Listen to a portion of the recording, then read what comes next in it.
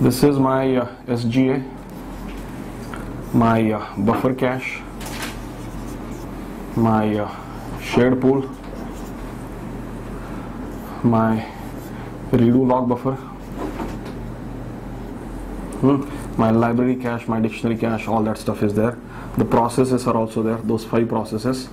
We have seen only the DBWR and LGWR so far. And then on the disk we have data files, control files, and so data, control, and redo files. Redo at least 2, control 1 is okay, but for safety at least 2, and then system, sysocs, and all that stuff. So there is this which is temp. So we did not discuss about temp. That is what I wanted to kind of talk about. So this is a client process SQL plus, and client process gets connected to the server process. Okay, client process gets connected to the server process, and server process is responsible for doing quite a few things. One of the important things is to bring data from disk into the buffer cache.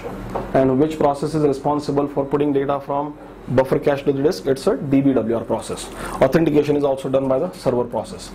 Now this is the select statement. Let us say select star from table A, and then maybe order by ID.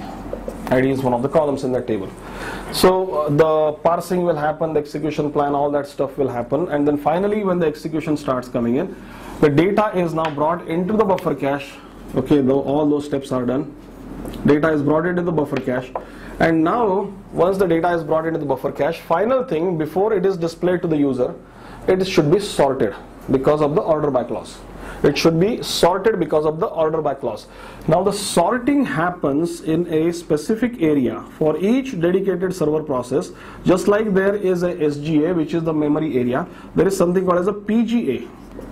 PGA stands for Program Global Area.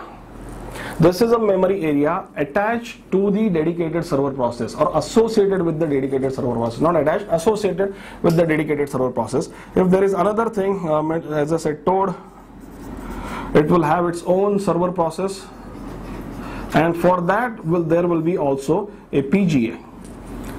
So PGA is a memory area which is associated with each server process. Now if you go back to the programming roots, any program that you execute will require a certain amount of memory. If you add 2 numbers, a plus b is equal to, c is equal to a plus b, you want to add 2 numbers, there will be a memory area for variable a, there will be a memory area associated with b and c, and there would be some other memory area associated for the actual program execution code. So there is basically some memory requirement for every program that is running, and that is basically for that specific program. So dedicated server process is a program, and for that there is certain memory requirement, and that is what we are calling it as a PGA, the Program Global Area. Many people call it as a private global area also. Why private? Because it is associated only with this process. No other process running on the same machine can go and interfere with this program global area, and that is why it is sometimes called as a private. And this is where the sorting happens. So there is some other sub area here called as sort area. This is where the sorting happens. There is hash area. There are quite a few sub areas inside that for various specific operations. So data will be sorted over here. Now this is a very small memory area, maybe 1 megabyte or 2 megabyte depending on how you size it.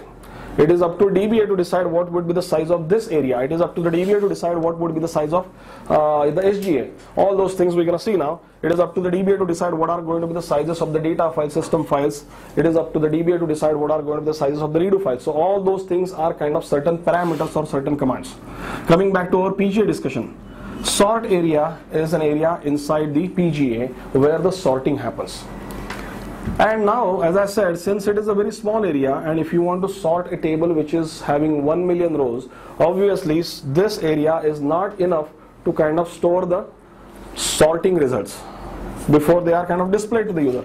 So when the sort area is not enough for the sorting, the server process will put those temporary results in the temp table space.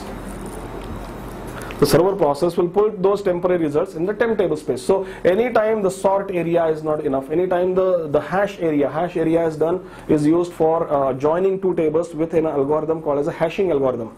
So at that time you may be using the hash area there. So all those areas will not be enough many times. Sometimes they will be enough, depending on your data and depending on what you are doing. Then in that situation, temporary table space storage is used. So this is the area, this is the kind of small point that I had missed. So this is a PGA, sort area is inside PGA. So we know what an SGA is, we should now also know what a PGA is. Now one thing about SGA that I want to kind of talk about is, SGA is a memory area which is accessed by multiple server processes, by DBWR, by LGWR. People are writing to this, people are reading from this. So there are multiple processes which are actually reading and writing from this SGA. And that is why many people call this as a shared global area also, because it is shared by multiple processes. By default, no Unix program will have access to another program's area. That means if I write a Unix program or basically any program, I will not be able to access the memory which is used by another program. That means this is a shared global area, is a special kind of a memory area that should be created by the DBA. This is a special area, shared global area, and that is what we will see how to kind of create a shared global area. Are there any specific parameters over there? We don't have to do anything specific, Oracle will do that, but we need to understand that this is something special. It is not as common as running any other program. So SGA and PGA. So that was the small point about the PGA. Huh? What happens when the delete is delete? Delete is same as the update. And insert is also same as update, because you know when the delete happens, the original data is now kept into the undo buffer. So now there is the original data block and the undo buffer block, and they are also now written to the disk depending on when the buffer cache becomes full. So it is treated exactly as the update. Insert is also treated exactly as the update, because in insert originally the block was empty, and then later on as the insert happened, the block had some data. So the before image, that means the undo image, will be empty, and the after image will have the data. So update, deletes and inserts, they will work pretty much the same way. So that was the point of the discussion about the PGA.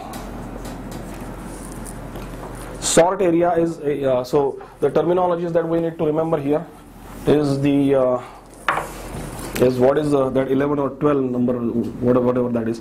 PGA, program global area, and within the program global area we have what is called as a sort area, used for sorting, and we also have a hash area used for kind of hash join algorithms. We will not go into the details of what hash join is and all that stuff, but these are the areas. And then if that is not enough, you go to the, so C is temp table space. So we have seen this thing, temp table space.